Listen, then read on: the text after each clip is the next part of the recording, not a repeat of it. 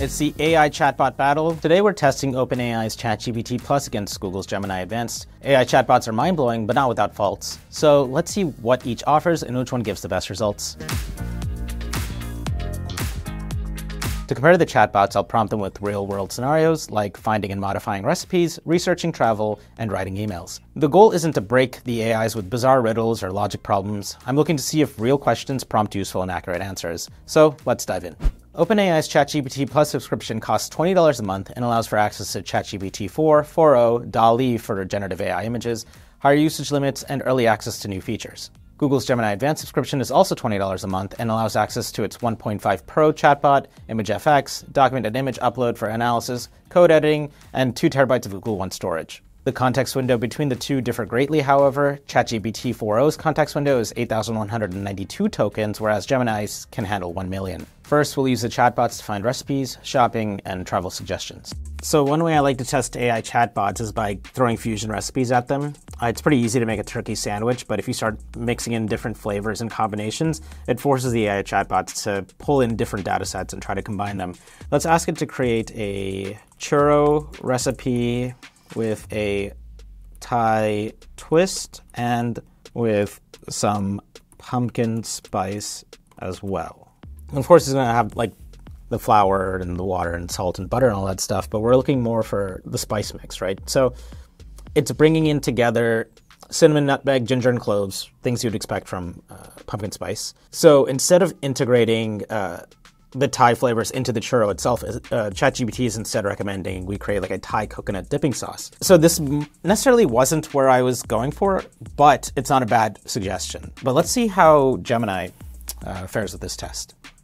Okay, so going through the water and the sugar and the butter and eggs and stuff, Google is recommending we add some pumpkin puree, cinnamon, ginger, cloves, nutmeg, and then saying to put a Thai-inspired coating on top of the churro. So as you can see, each chatbot gave us very different takes on a Thai-inspired churro with a pumpkin spice twist. I wouldn't say neither are necessarily bad or good. I would probably try both and probably enjoy both. But that's the thing that makes reviewing these AI chatbots a little tough, because each time you ask it a question, it can yield a completely novel answer.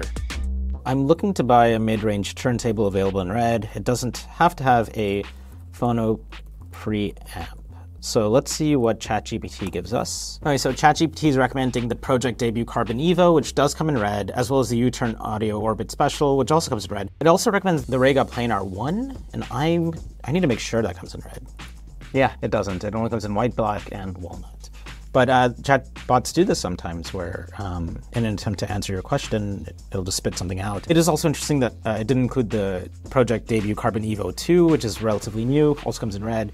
And that was ChatGPT 4.0, so let's see what kind of answers Gemini Advanced gives us. So Gemini recommended the Project Debut Carbon Evo, good.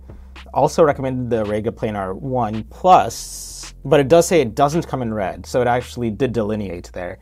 And then it also recommended the Fluence RT82, which I believe also doesn't come in red. Yeah, the colors are natural, black, a wood grain, and a white. So comparing the two, it's really hard to kind of say which one did better. ChatGPT in this instance gave more correct recommendations of turntables that came in red, but it did recommend one that didn't come in red and said that it did. Google's Gemini Advanced recommended two that didn't come in red at all, but at least was able to tell me that it didn't. I guess Gemini Advanced ultimately was more correct, even though it gave less correct recommendations. Now to travel recommendations. Generally, these chatbots are going to be pretty good with itineraries for New York, Los Angeles, Tokyo. So to really test these chatbots, I kind of throw random little towns at them and see what they can yield. So one of our coworkers, Corinne, she hails from Festus, Missouri, which is a small town. And let's ask ChatGPT to give us a travel itinerary for Festus, Missouri.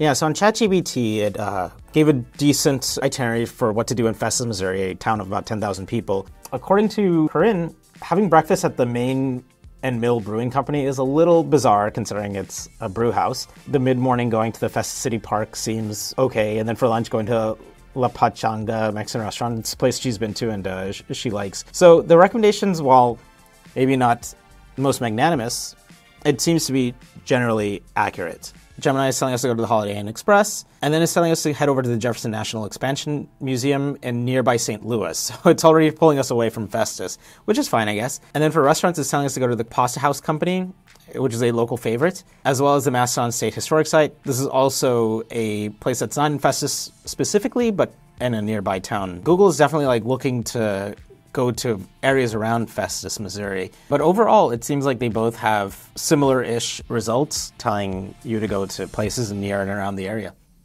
So one of the great things about AI is using it to minimize some of the busy work that comes in our lives, such as writing emails. So I usually do a pretty basic test to write an email where I'll ask it to write my manager a simple request to take the day off for like a religious holiday or something like that, and to write it in a manner that's professional yet fun and festive. They all seem to do a pretty good job on this.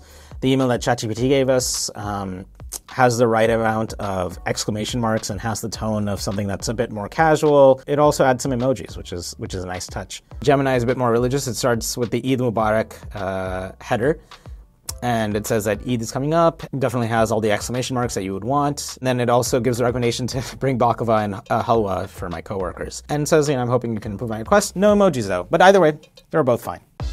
Earlier, I published a review of a new video game, about 1,600 words, so a bit of a long review, right? So let me see. I'll just ask ChatGPT to summarize this article for me. So summarize this article for me.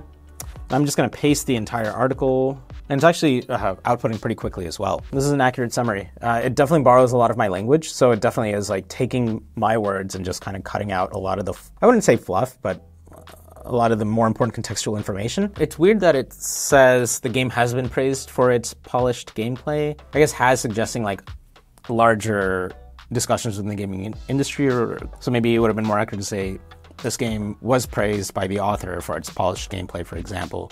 It did get some of my like feelings about the game. Like overall, the reviewer seems to have mixed feelings about the game. But yeah, I mean, it's a good short summary. Both are doing a pretty decent job of summarizing articles if you paste it in its entirety. So what did we learn testing out both ChatGPT Plus and Gemini Advanced? We found that testing AI chatbots can be tricky. The answers that you get earlier in the day can differ from what you get later in the day, and that's just kind of the nature of the beast. Each time you ask a question, it's going to give you a different answer. Between the two, I did find that ChatGPT tends to give you more verbose responses, maybe sounds a bit smarter. They both made mistakes. They both gave incorrect information or less incorrect information. Ultimately, though, ChatGPT seems to be the one to beat.